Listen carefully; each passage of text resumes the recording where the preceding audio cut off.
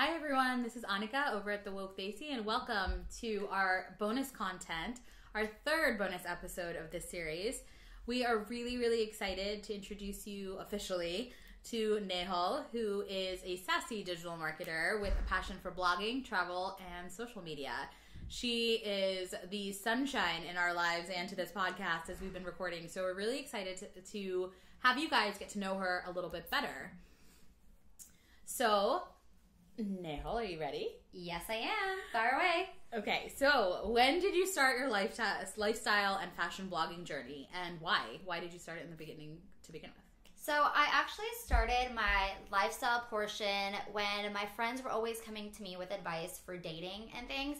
And they were like, hey, how do I know if a guy likes me? How do I know if he wants to be serious? And it kind of got me thinking that people always come to me for dating advice. So the first series of my blogs were all about dating advice, like to different people, about if a guy's into you, whether you should drop him, how you should feel, if he's acting a certain way and stuff. And a lot of people just started responding so well to that, saying like, wow, this blog really helped me, because it was relatable, because I was single and going through those kind of things all the time. And so that's kind of what started my whole blog thing. And then another thing was fashion was huge to me. I love dressing up. I love brands. I'm always looking up different brands on Instagram and seeing like their newest collections. And so people have always asked me, where do you get your clothes from? Why do you dress this way? Who inspires you and things? And so I was thinking like, hey, I should let people know where I started getting my clothes from. So I use kind of Instagram as my platform for my fashion blog. And I also write about different beauty tips and skincare products on my blog, because it's just something I'm really passionate about. That's super nice. It's like one of the best creative outlets I feel like you could have in life. My curious question is, do your parents check up on your blog? Like...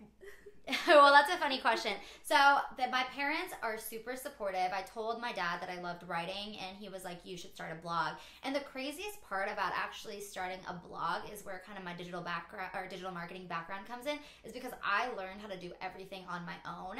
And my work life helped me with it. I do paid ads on my blog, and my work life helped me with that. I created my website on my own. I learned how to do web design. I learned how to do like a search engine optimization, so my blogs come up on the first hit on Google search and everything. So it was really cool just learning that process. And so when I told my dad that I was doing this, he was actually excited more about that I'm learning something related to marketing and growing my marketing background as well. And then once he started reading my posts, I actually sent him a few ones about the dating one, and he thought it was funny.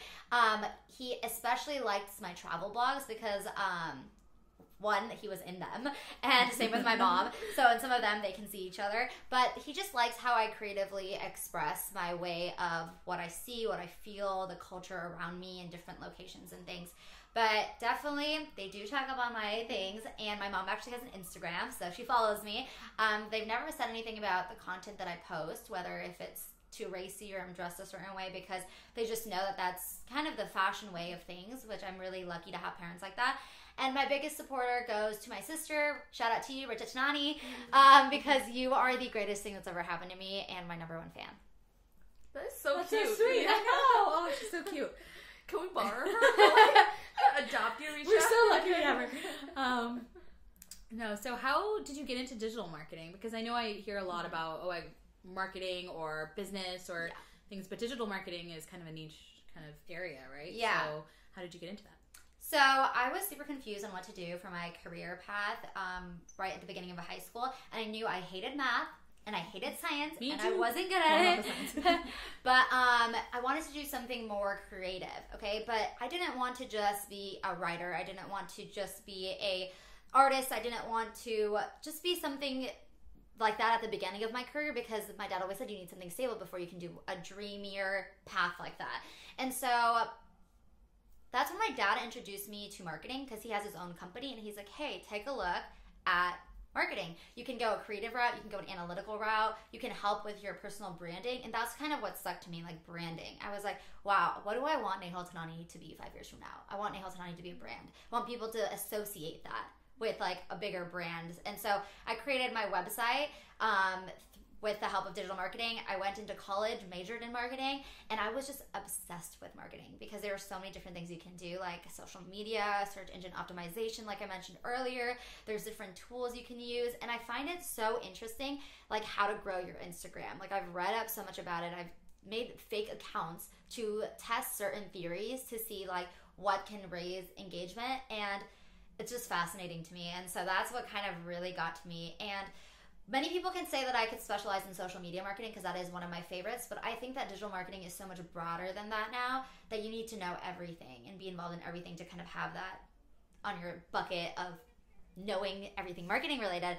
And so, yeah, I was just really into branding, messaging, and coming up with different strategies on how to grow social media, how to obtain followers, and especially how to keep your followers and buy your product at the end of the day, because that's what you want. And if you don't have a product, it's like, how do they stay with you and resonate with your brand?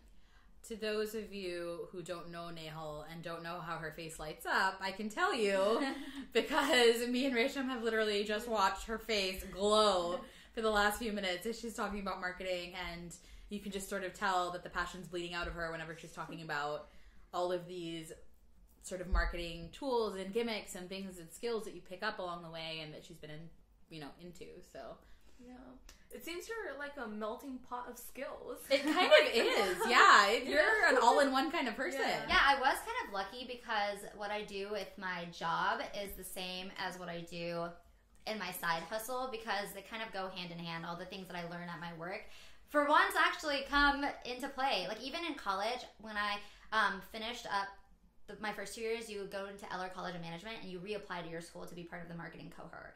And so I got in the first time, which was really amazing. And you only do classes that are marketing related. And that I loved about college because I didn't have to take BS classes like oceanography and vampire and werewolves, which I took. And so it was I actually learned a lot in college the last 2 years. The first 2 years, no. So what would you say is your dream job? Like you're a blogger, you're a fashionista, you're a marketer? That's a good question. So I have 2 dream jobs. One is like more of a conventional path.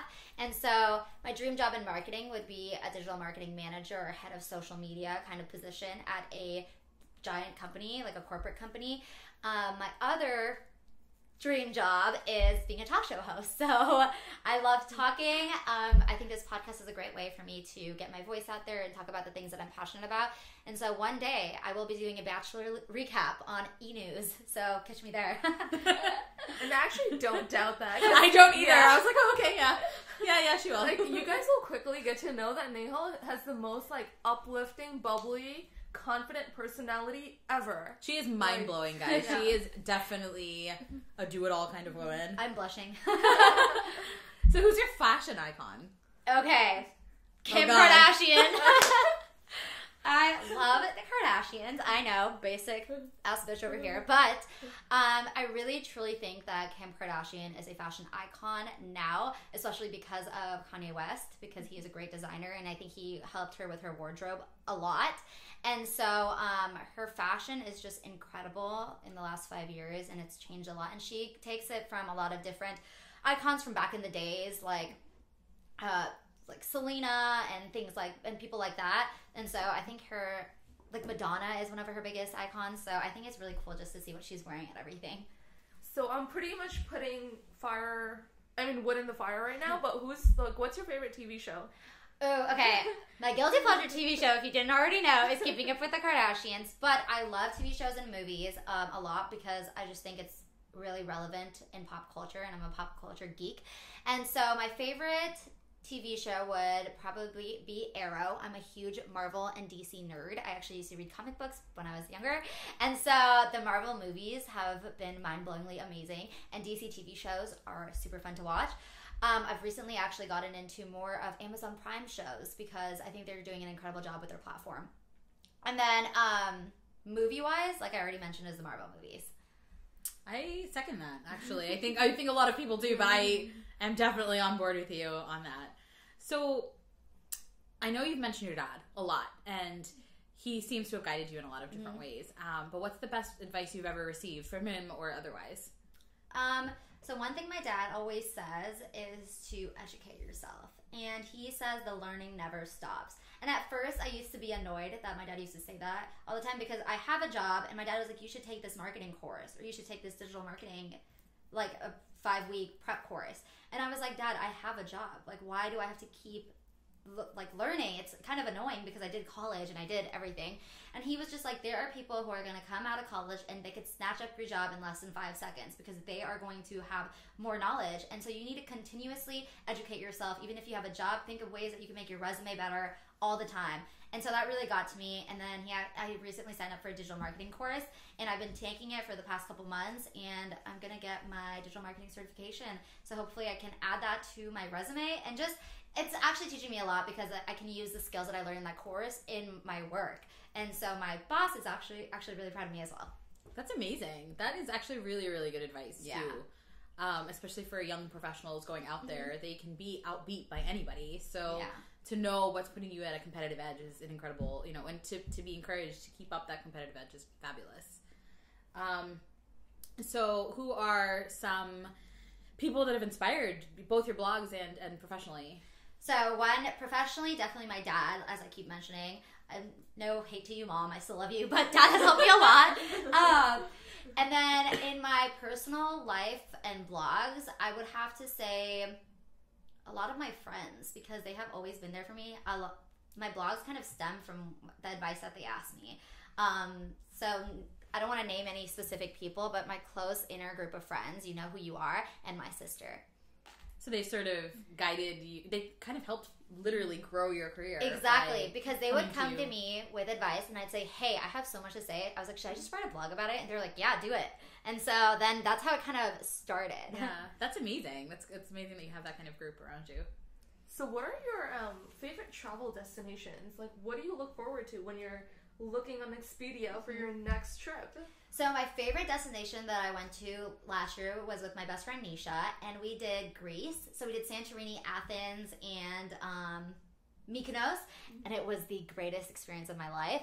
And this year, Nisha and I are going to be going to Bali and Singapore over the summer. So we are just in the beginning stages of that. So when I look at places that I want to go to, I also have a map, and it just says places that I feel like have a great cultural experience and things. So when I travel, I really like to get immersed in the culture. I like to do, like when I went to Greece, we actually did a whole cooking day class of how to make Greek food, and it was so fun.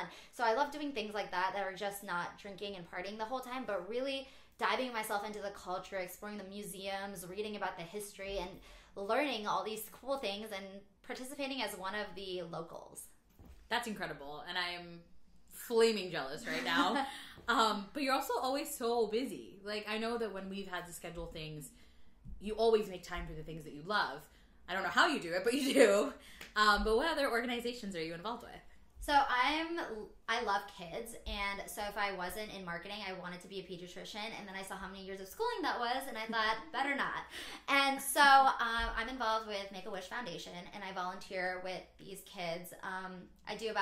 I started last year, and I granted 5 wishes last year, and it's such an overwhelmingly joyful process, but it's also kind of hard and emotional because some of these kids are really sick and stuff, and I've had to visit them in a hospital, and you don't know if they're going to make it or not, but I put on my all into the wishes that they want, and the process kind of goes where you visit the kid, you kind of take the kid away from the parents so you can really find out what their wish is, because a lot of times parents pressure their kids for a wish, maybe like a vacation or something, and you just want to know what the kid wants. So one of the craziest wishes for Make-A-Wish Foundation happened a couple years ago where a kid wanted to be a superhero, so they turned all of San Francisco into Gotham City. And so I want to be involved in a wish like that because that sounds amazing. But so far I've done wishes that are kind of easier where they want to go to Disneyland or Hawaii. One that I did was for a 17-year-old recently, actually, and he had a condition and he wanted to make a recipe book for people with the same condition of better tasting food. So we got a celebrity chef with him to write this book, and his book opening is coming out soon. So that's incredible. Wow. Yeah. Wait, that is amazing. That's super exciting. Yeah, so I just love working for Make-A-Wish Foundation. That is one of the organizations I'm involved with, and the other one is the Rajasthani Board of USA. And so I'm on the PR chair of that board. It's all of the youth Rajasthani people, but there's not a lot of us, so it's cool to have a cultural involvement. I really wanted to have cultural roots somewhere in my life. And so I'm part of this Rajasthani board. We have reunions every year. It's about 100 to 150 people who come to these reunions who are the ages of 21 to 35 Rajasthani people. And we're just a youth organization that talks about our culture, learn the history about it, do fun things, and it's in a new city every year, so it's like you get to go on a mini vacation. So this year, it's in Nashville, so I'm excited to be checking Nashville out. I lived in Nashville for 6 months, and you are in for a really, really good time. It is an amazing city. I will come to you for advice. Please do. Now, speaking of advice and things you're passionate about, which is a lot of things and amazing in all ways, what are 3 topics that you're the most excited to talk about on this podcast? So like I mentioned earlier about dating, I'm all about women empowerment. So it really frustrates me when my friends come to me and they tell me how a guy is treating them, or they keep settling with the same guy after they've treated them like shit. And so I really want to be that platform for women to hype them up and be like, leave him, he is trash. And I know it's easier said than done. I've gone into that thing before where you keep trying to make it work with someone, but I'm hoping that I can empower women to just really believe in themselves and think that this is not the love that they deserve. So that's one of the topics. Another one is mental health. I think that I've definitely had some mental health stress issues and things like that during a breakup especially, and people have told me, they're like, hey, you're just sad. And it's not that I'm sad, but it's like something else that just breaks you inside. And it's that feeling that I don't think people, especially South Asians, understand. More so than others, but parents especially. They just don't understand like what depression is. They don't understand a lot of mental health stigmas that are in society. And so I would love to dive deeper into that and see what people have to say. And then my last one would be about South Asian parents, because you love him, you hate him, we don't know. But no, I just think growing up as a South Asian first generation here, it's really different. And I've learned a lot, my parents have learned a lot, and we've both come together to help each other grow and fit into this American lifestyle while keeping our cultural roots. So I'm hoping to talk more about that and see where everyone's at. Are my parents the only ones crazy? Or is it yours too?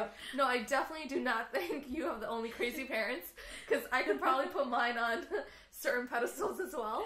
But what really me and Annika are really curious about is, what do you think is your strongest asset in terms of what you bring to the woke Desi? So I think that I bring a lot of charm and humor, because I have always had this positive outlook in life. I'm happy-go-lucky.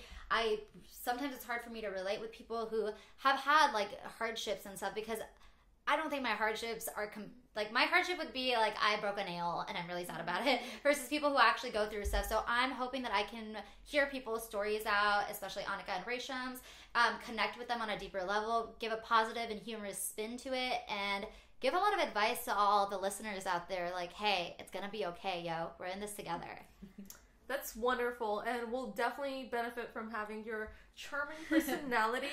And Nehal, I just want to say thank you for coming on today.